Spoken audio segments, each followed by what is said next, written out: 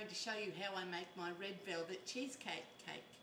Now the first thing I do to make this cake is the cheesecake portion, which is sandwiched between 2 layers of red velvet sponge. So the ingredients for the cheesecake portion are 16 ounces of cream cheese. Now just bear in mind that this is just a little bit more than 16 ounces, so that I'll have a little bit left over. 2/3 of a cup of sugar, a pinch of salt, 2 large eggs, 1/3 of a cup of sour cream, 1 teaspoon of vanilla extract, and 1/3 of a cup of a heavy whipping cream. Now the first thing to do is to prepare the tin. So I've got a 9-inch tin here, and I've already put 1 layer of paper in it, and I've got a little bit of butter here that I'm just greasing the top of the baking paper with. And before I put in the next layer of baking paper, I'm going to put in a couple of strips that I've folded over so I can more easily get this cheesecake out later. It's not going to be a huge problem, because once the cheesecake has cooled down in the tin, we're going to actually put it straight into the freezer. So it should come out of the tin quite easily. So once you've got those in, just give them a bit more of a grease as well.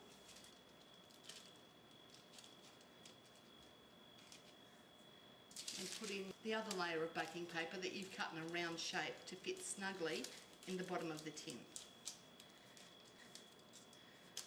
I think with this recipe, preparation of your tin and that sort of thing is actually half the battle won. You know it's going to work perfectly so long as you can get it out of the tin. So that's my tin prepared, and what I'm going to do is just put that to the side while we make our cheesecake. Now the only other thing we need to do for this recipe is get a baking tray and put that on the 3rd shelf of your oven.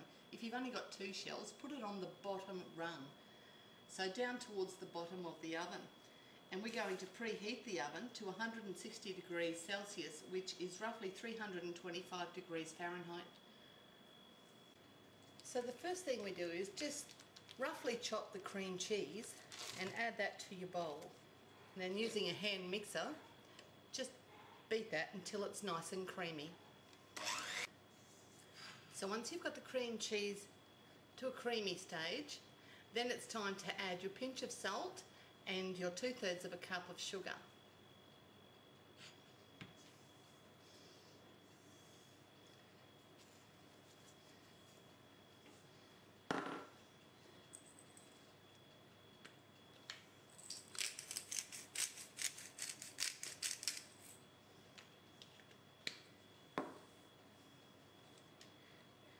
And just beat that till it's combined.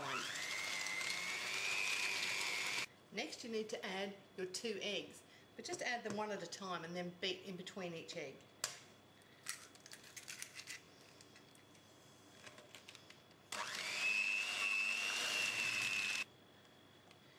Now, as you can see, that mixture is starting to get nice and creamy, and there's no hard bits of cream cheese in there. So the next thing to do is you need to add 1/3 of a cup of sour cream.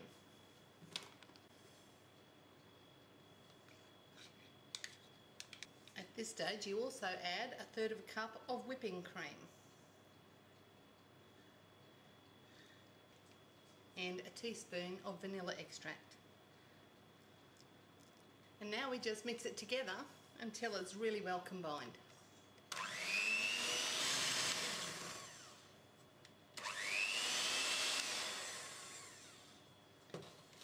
So once all of your ingredients are blended together, then it's time to put it into the cake pan.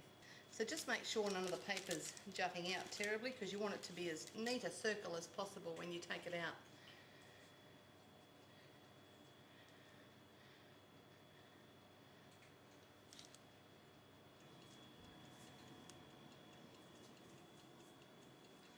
And very carefully now you're going to add hot water to that tray till it comes about 1 inch or 2.5 centimetres up the side of that cake tin.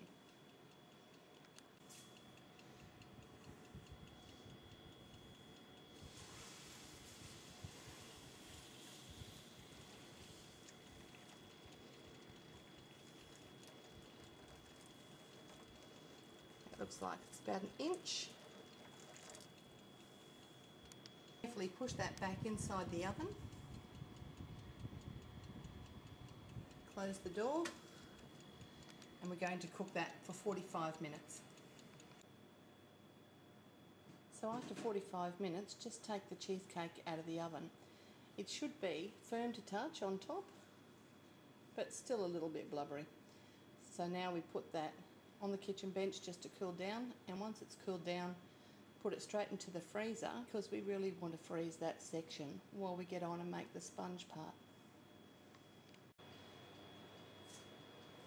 So for the red velvet sponge part of this cake, we're going to need to preset the oven to 175 degrees Celsius, which is 350 degrees Fahrenheit.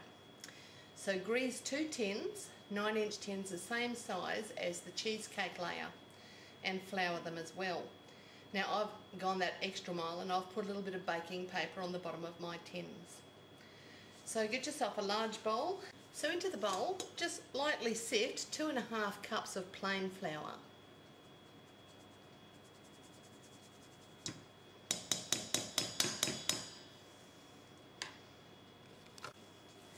And then 1.5 cups of white sugar.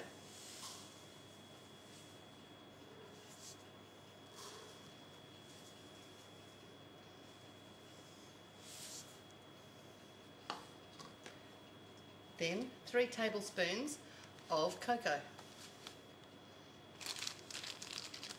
I'm using a dessert spoon, so that makes it 6 of these. Then about a teaspoon of salt.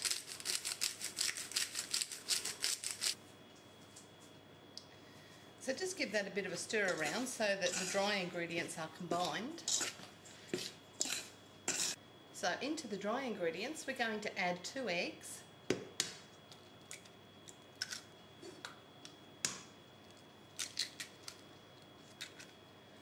We're going to add 1.5 cups of vegetable oil.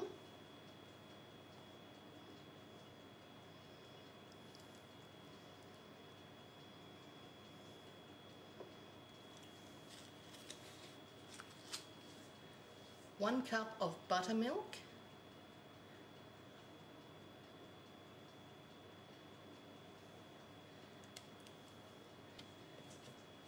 And next is 1/4 cup of red food colouring.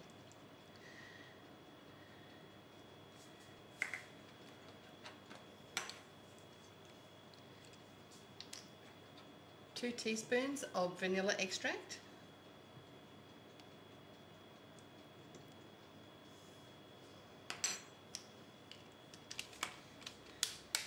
And 2 teaspoons of white vinegar.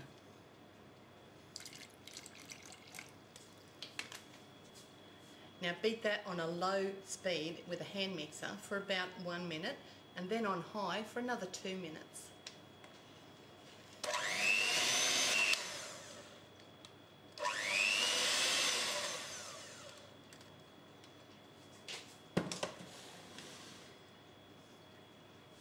So once your cake mixture is totally combined, get your 2 cake tins and just evenly divide the mixture into those cake tins. Just try to make a small well in the middle of the cake so that we don't get too much of a dome shape to them.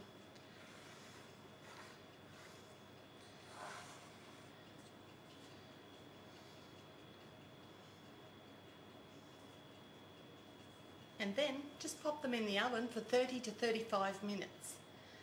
You can test these cakes after that time with a toothpick, and if it comes out with some moist crumbs on it, then your cake's ready.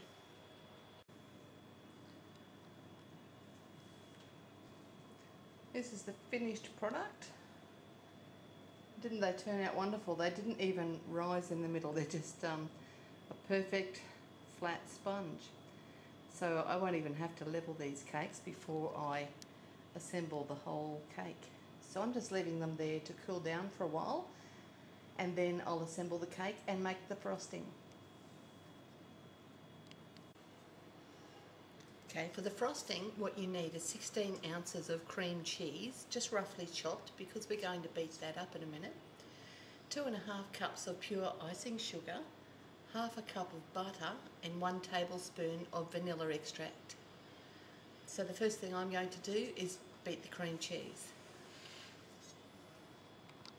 Once the cream cheese has been mixed to a smoother consistency, then it's time to add half a cup of butter.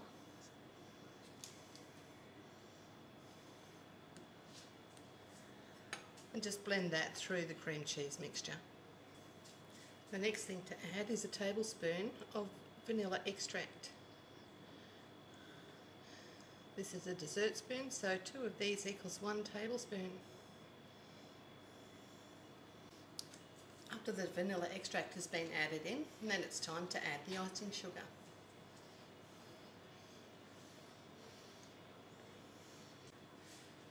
Now to assemble the red velvet cheesecake cake, you get the bottom layer and then you get your cheesecake out of the freezer and peel off the backing paper and just gently lift that onto that layer. They should be the exact same size because I made them in the exact same tin. Then you get the third layer and that's your cake. And now you frost it. And once you've finished frosting the cake, just finish it off with some white chocolate shavings. You could use dark chocolate or milk chocolate. Just shavings and twirls on top just to finish the cake lovely. Just to finish the cake off.